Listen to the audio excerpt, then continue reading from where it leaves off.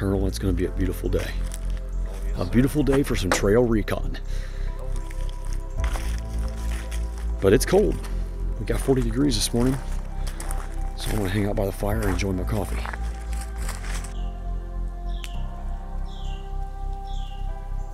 Oh, that's good. So after we leave here, we're going to drive to Burnt Mill Bridge. We'll see what the signal's like. And you'll know exactly where I'm coming out. Yep. And I want to see the bridge that got washed away. Oh, they didn't rebuild it? I don't know. Oh, okay. I don't think so. I don't think they've had time. Keep heading north. All the way to Moorhead. We're here at Burnt Mill Bridge. Right where it all ended for me on my first attempt in 2019. Right there's where I came out. The the little plastic delineator sign's gone, Colonel. Yeah, I was looking for that. I was like, where in the world did you come out? Huh. But we're gonna go check out this bridge that got washed away. There's still half of it there. I cannot believe how high the Clear Fork River was to wash that away. Unbelievable. Let's go take a little walk down here, just a couple hundred yards, so Colonel can see where I'm gonna be finishing, so he'll know where to set up the cameras and the lights in case I come out early morning or late night. Okay, what are you feeling right now? You're seeing where you ended the first time, where you're gonna end again in 7 days, or 8 days from today. Yeah, hopefully. Yeah, hopefully. It's a very surreal feeling right now, knowing this is where I ran out to hug my wife at the finish line, and I was in absolute misery and pain, starving and dying of thirst. I felt like I was on my last hours of life. Are you gonna hug me? I don't know. I'm either gonna be crawling across the finish line, fall in the Colonel's arms. If I do, I'll film it. I remember running over this, coming out to the finish line. Maybe I ran beside it, and I know I was out of focus, but I didn't care. And I saw my wife walking up to me right there, ready to give me a big old hug, and completing the 333 miles at the time, and getting the new self-supported FKT. Hopefully I will be successful in setting the first ever unsupported FKT coming out right here. I think I'm actually gonna run on down to get on the old Burnt Mill Bridge. Let's go check it out. So this is where the historic flooding happened this past spring. And you can see, and it says area closed right now. But we don't care. I'm running up to this bridge, and this is where I'm finishing. If I make it out, this is where I will finish. This is the original Burnt Mill Bridge that went all the way across but was washed away. It is hard to believe that the water was 25 feet high. And this was how long ago? This spring. Oh, this spring. The beautiful Clear Fork River. Wow. Well, hopefully I will be back in this location 8 days from now, victorious, with an unsupported FKT under my belt. All right, we're hopping back in the truck, heading north up the Sheltowee Trace to check out 4 locations where there's either a reroute or a spot where I messed up in the dark on my last attempt. I want to see them in the daylight and make sure I know exactly where I'm going during my attempt. Here we are, the Honey Creek Loop Overlook. Oh, it's gorgeous. Wow. I'm glad we took the extra 15 minutes, Colonel, to come up here and see this. Man. A little foggy out this way yet. Beautiful. This is a beautiful, beautiful overlook. It's actually where I came with Josh Ebersol back in 2017, I think. We did the Honey Creek Loop and camped out for 2 nights down here. And we were supposed to meet up with Tim Watson, but he wasn't able to come down.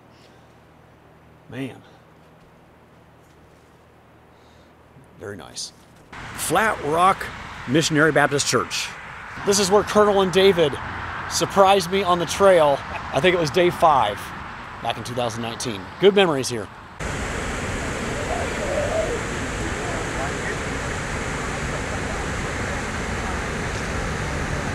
Just completed our quick visit to Cumberland Falls. Colonel's never seen it, and it was right on the way to our next stop at Holly Bay Marina. So we thought we'd swing in here and take a look at it. Very, very crowded today. Probably hundreds of cars. Well, 100 at least. It is full here. Well, we are here at Holly Bay Campground, and it is decked out for Halloween. Can you believe this? Unbelievable. Oh my gosh, look at this. It's the whole cemetery over here. Wow. Yeah, this is going to be a massive, massive shindig tonight. Wow. We made it to the Northern Terminus. I didn't film anything else today because things didn't go according to plan. We made 2 of my 5 stops of reroutes and places I wanted to see. It just took so long to drive from Rugby to here. I mean, I feel like that's all we got done today, Colonel, is drive. I feel like it too. Oh, I'm glad I'm here. Now we just got to figure out where we're going to set up camp for the night. So this is new. This was not here last time. It's a place for you to put your camera so you can take a selfie in front of the sign. Put my camera right there. And I can stand in front of the sign. Woohoo! Holy cow, it works. It's awesome. All right, we have camp set up here at the Northern Terminus. That's where the Colonel's sleeping tonight to see me off in the morning at 4 a.m. And there's my duplex. I thought about putting a hammock up right here between these trees because there's actually a pretty good spot right there that would work perfect, but I think I can dry that off and take it down quicker than the hammock. I realize you're not supposed to camp here, but we're kind of out of options at this point. It's almost dark and I'm leaving at 4 a.m. The nearest campground is like 20 minutes away. I just don't want to deal with that in the morning. I'm going to take my chances to get a good night's sleep and hit this trail hard first thing in the morning. So anyway, you're getting ready to start your second Sheltowee Trace Thru-Hike. How do you feel about this? I'm a little nervous, to be honest with you. I don't doubt that. Who wouldn't be getting ready to hike 340 miles, 50-mile days, and a third of it in the dark every day? And what looks like a couple days of rain. Yeah, I'm going to be walking through rain all day Monday, it looks like. But other than that, I might stay pretty dry. We'll keep our fingers crossed. I think the thing I'm worried about the most right now is just dealing with that pack weight, because it's going to be between 35 and 40 pounds. It is heavy, probably closer to 40 for day one. It's going to drop about 3 pounds every day between, you know, food, vitamins, painkillers, toilet paper, you know, all that stuff adds up. So it's going to be about 3 pounds a day getting lighter. So I'm optimistic about that. But you know, even though I did train about 1,000 miles for this FKT since June, not enough of it was with a heavy pack, with a 25-pound plus pack. Half of that was, you know, just a lightweight day pack. But I think my body's ready. It's as ready as it's ever going to be. I'm going to give it my all. This is the last one. We're rooting for you. I'm going to retire after this one. There might be some challenge hikes in the future, but no long-distance FKTs. I made a promise to my wife. It's done. I know a lot of you probably don't believe that, and I know you don't believe it. I don't. We'll see. I mean, she has to be in full support of another one in the future, but right now, this is the big one and the last one. Okay, well, man, wish you the best, and we'll all be rooting for you. Thanks, buddy. All right, well, it's 3 a.m. Sunday morning. It's time to do this. It has been raining all night long.